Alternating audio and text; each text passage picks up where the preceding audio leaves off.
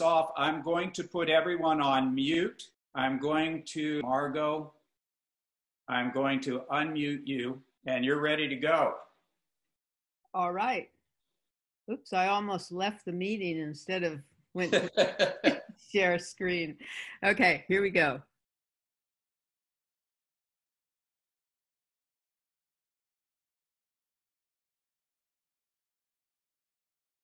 The planning committee was made up of agricultural, business, tribal governments, federal government, state government, including state lands that owns most of the Owens Lake, California Department of Fish and Wildlife, local governments, the Inyo County, environmental NGOs that I mentioned before, including also the Native Plant Society, open space NGOs, energy interests, including LADWP, as well as community and education groups. So it was very broad. And everyone came together.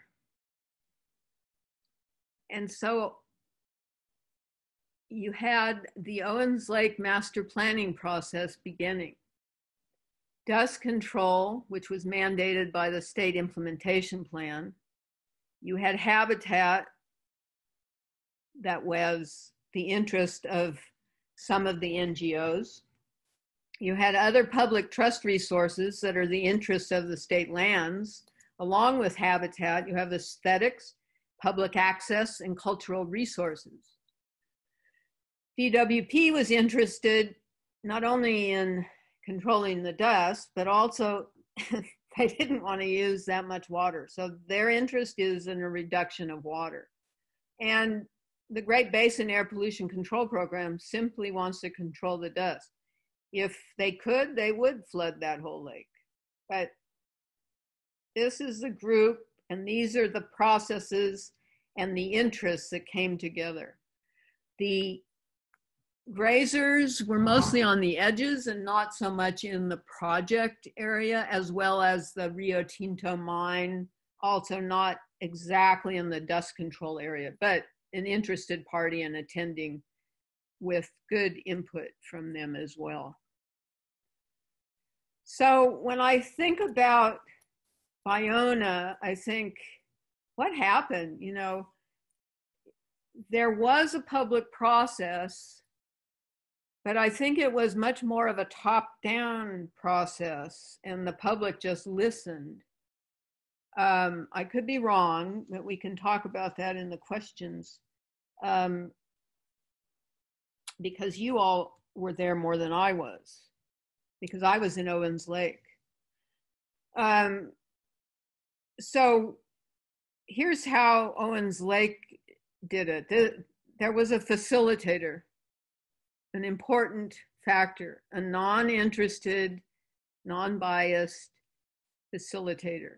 So working together, the facilitator and participants will work together to create a problem-solving environment and to implement these agreements to that aim.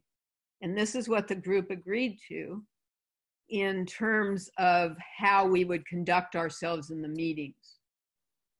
You know, listen and openly discuss the issues with others holding diverse views. View disagreements as problems to be solved rather than battles to be won.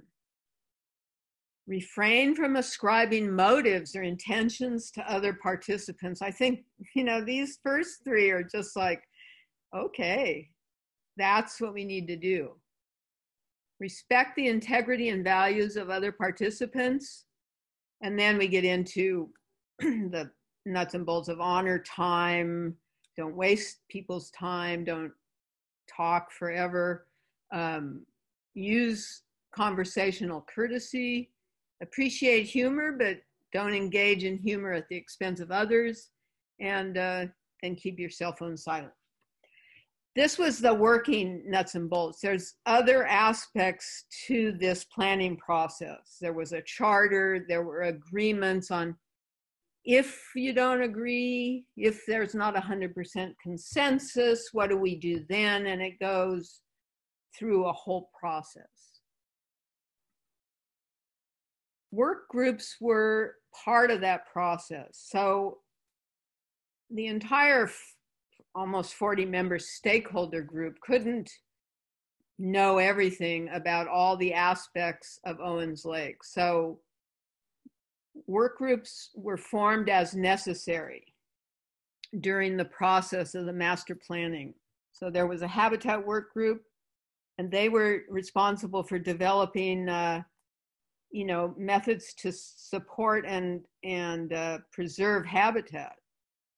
And at first, they were thinking of a preserve, like designate an area as a preserve. But what we finally, after several years, came up with a habitat suitability model across the whole lake. So it's a whole landscape scale model that guides management of each of the dust control areas.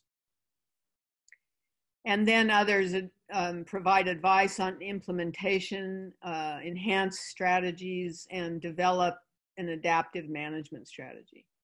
The dust control work group had to work, mostly this was Great Basin and state lands and the air sciences and LADWP working on new and modified best available control methods. So this was timing and amount of each new or modified BACM, how you test the BACMs, timing of testing, etc., and how testing is perceived in terms of designated areas. Because remember, while we're in this planning group and as we're implementing dust control, the Great Basin Air Quality Pollution Control Board is designating new areas every few years. So it's not a static, well, we'll wait for 15 years and then we'll start. No, we're working, we're moving and doing.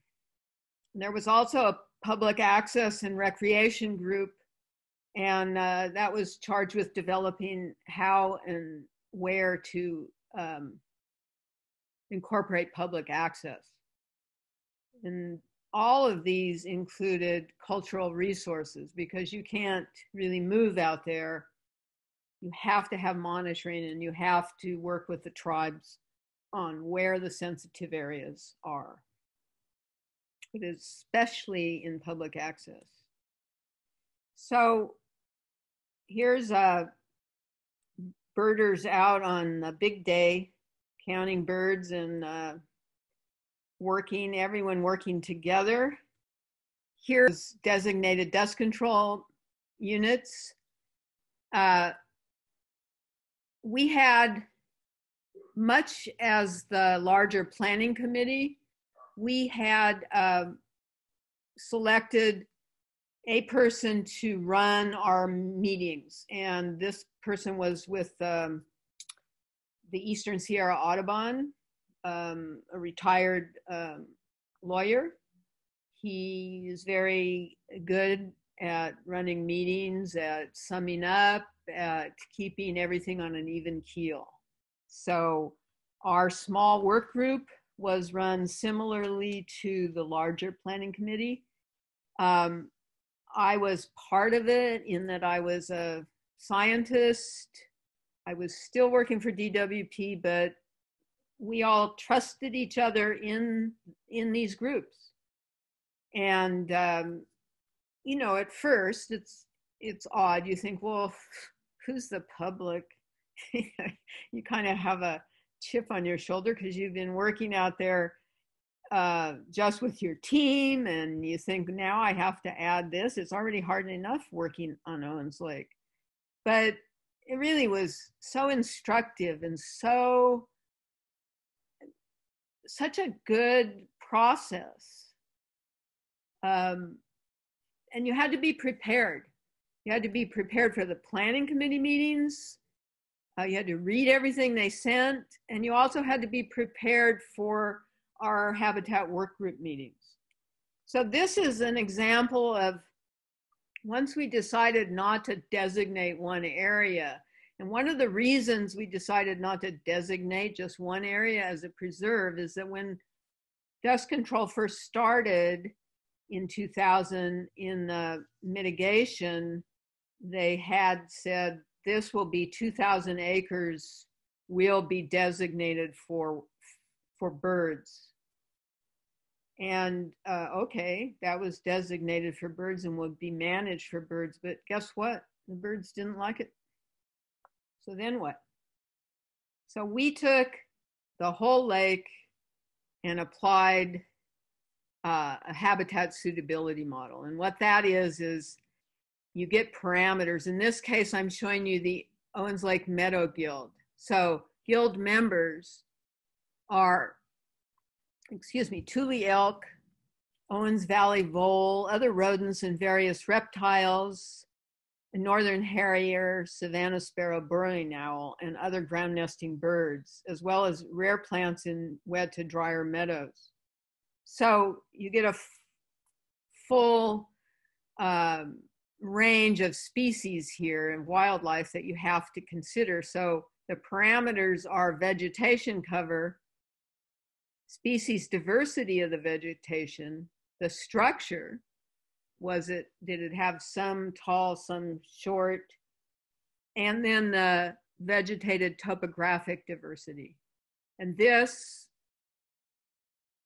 you evaluate each of these parameters based on a 0 to 1, and you give it a score.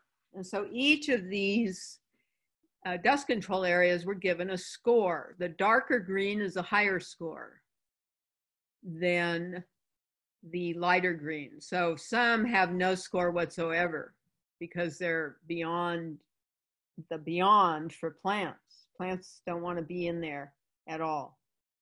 So this is what a lake-wide, and we also measured right up to the planning area was to the old lake edge at 3,600 elevation.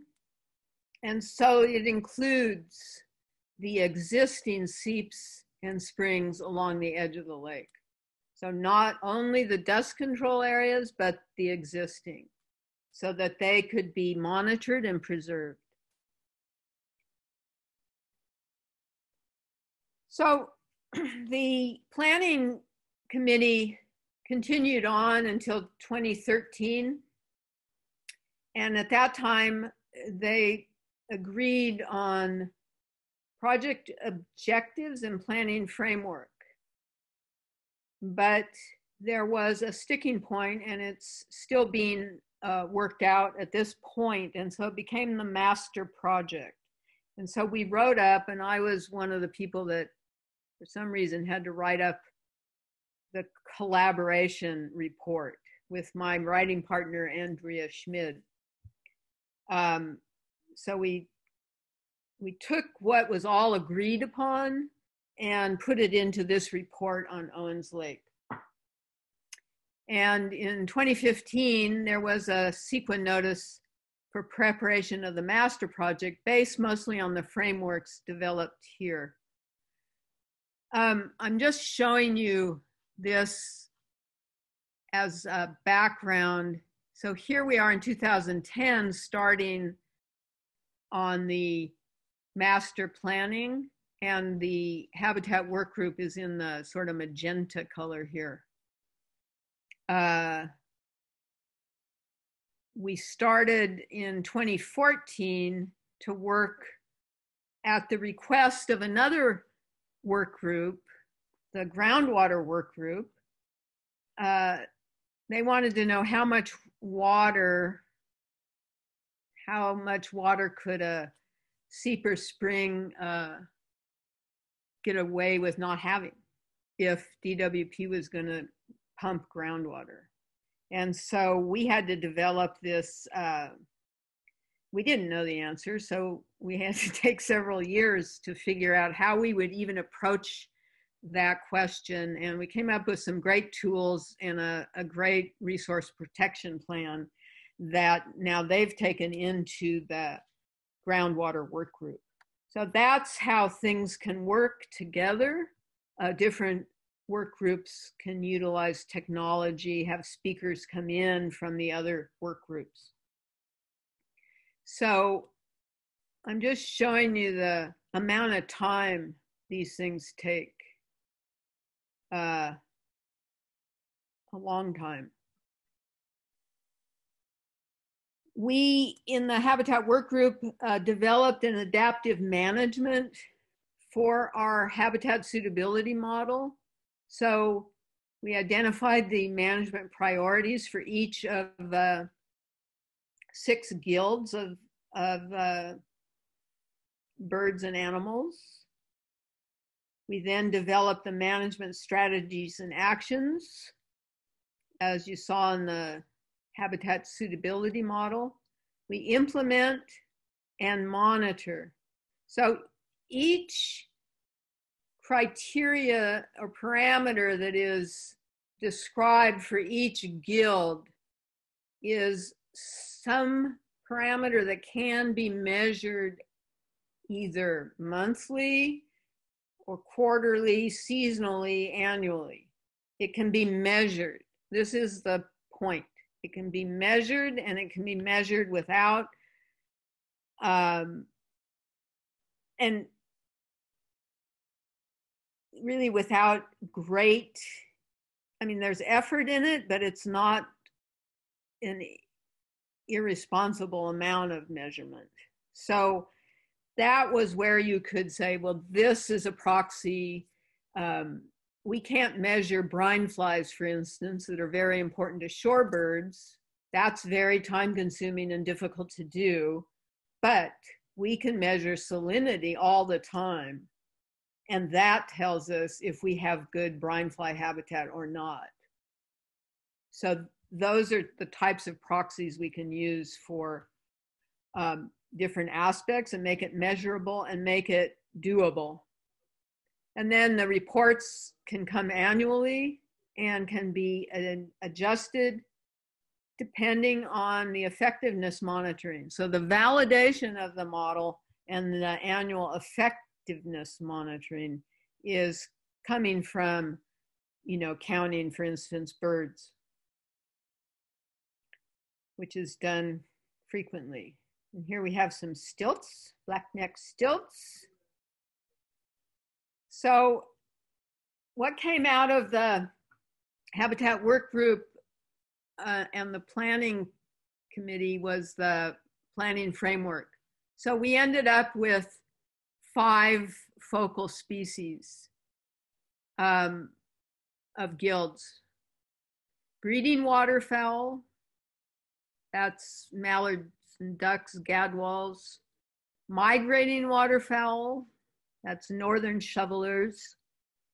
Western snowy plover has its own guild.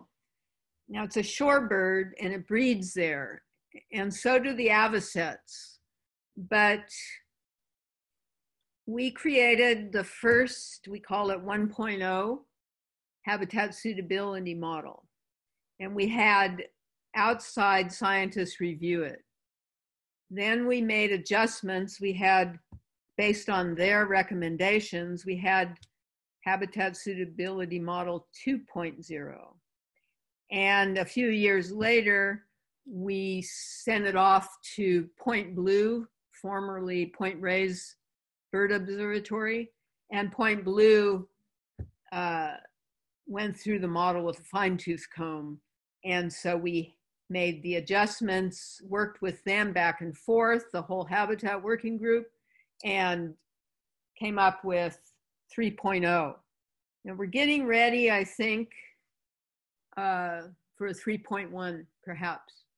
And that would be based more on bird counts and small adjustments. Because remember, none of these focal guilds have been weighted. They're all equally important at this point. But there could be a case made for snowy plovers being weighted because of their designation by the state.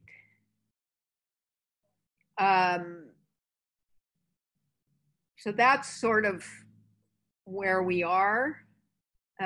We're years into the monitoring and adaptive management and the adjustments. And here's the latest adjustment of 3.0, making the snowy plover habitat suitability model just its own guild, and avocets went into the migrating.